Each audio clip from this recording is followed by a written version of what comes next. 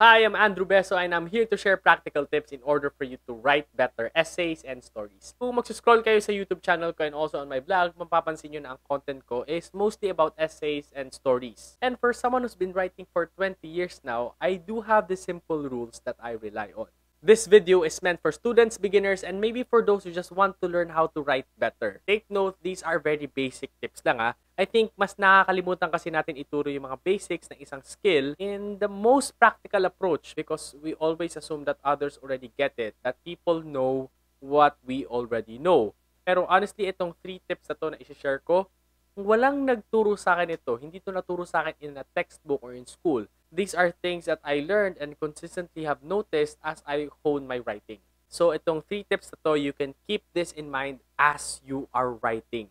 So yung other aspects like how to start a good intro, how to make a convincing conclusion, or how to address writer's block, all of those things are topics that I can discuss in the near future. So isipin nyo na lang para tong introduction, but what's so special here is I'm going to be teaching you and showing you the practical examples. As in, papakita ko sa screen yun how you're going to apply this in your writing. So without further ado, practical tip number 1 is describe it differently.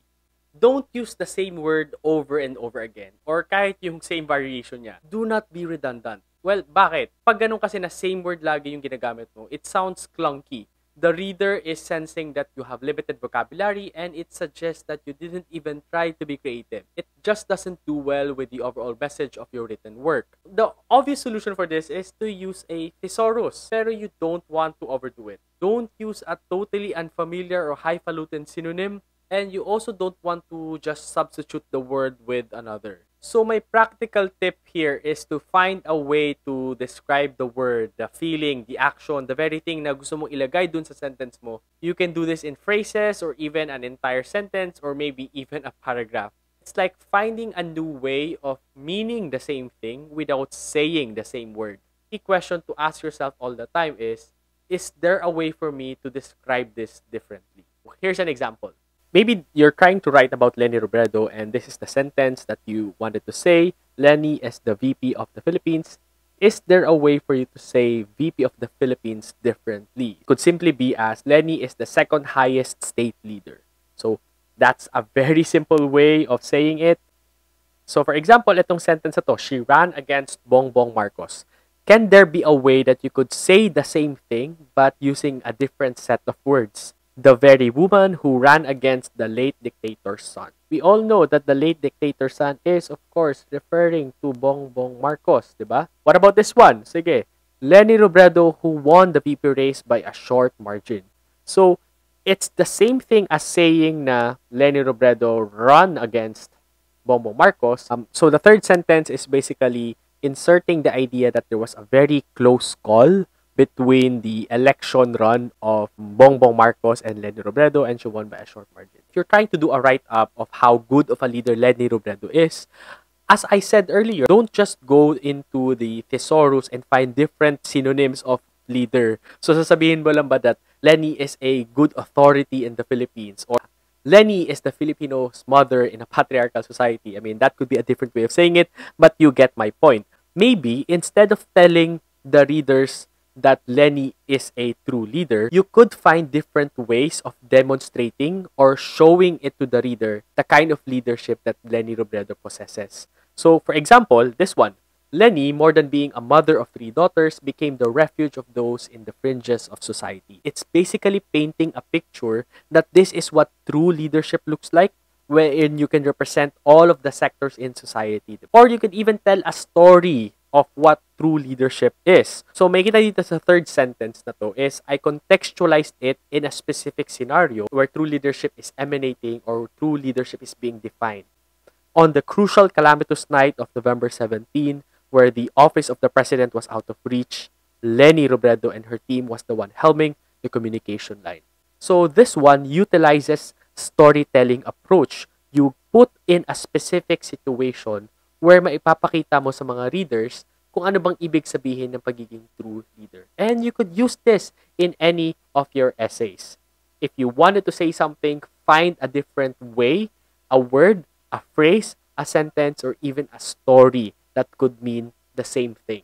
Practical tip number 2, experiment with the structure. Don't just use the same sentence structure. And by structure, I suggest tingnan mo yung mga ginagamit mong words, phrases, and clauses. Ano doon ang pwede mong ibahin, i-customize. Mapapansin mong boring or monotonous na yung write-up mo by simply using your eyes and ears. Do the sentences appear to have been using the same pattern repeatedly? Do they produce a seemingly similar sound over and over again? If the answer is yes, then maybe you can try to change their structure. What do I mean with this? Let's say you wrote this paragraph.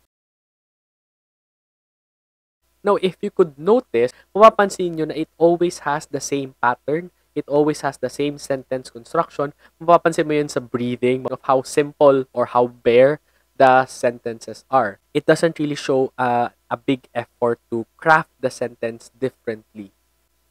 Okay, now on this one, so mapapansin nyo dito, significantly, umikli yung paragraph, but I am still meaning the same thing.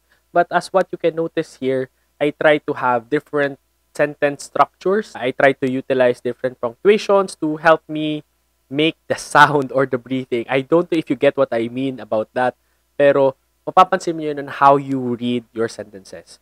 So, instead of writing multiple sentences na paulit-ulit na naman yung meaning, my writing could improve if I just combine all of this and specify that all of these are strategies that the troll armies are using. If you look back to the previous example, ang dami kong sentences na ginamit, pero paulit-ulit lang naman yung message. So maybe I could condense it into just one sentence. And maybe instead of saying na maraming naniniwala sa kanila, maybe you could find an idiomatic expression that could say the same thing. So that's why I use this. And this is intentional.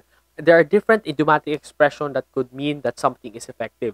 But I wanted to use this kind of imagery to suggest the idea of consumption, the consumption of stories. So mapapansin niyo sa dalawang version, one is verbose and longer, while the other is more concise and punchy. But they both say the same thing, di ba? This is where using different sentence structure or style can significantly improve your writing. And you can use different punctuations like the end dash, m dash, colon, semicolon, or even use a dialogue, itemize them, enumerate them. Marami kang pwedeng gawing style.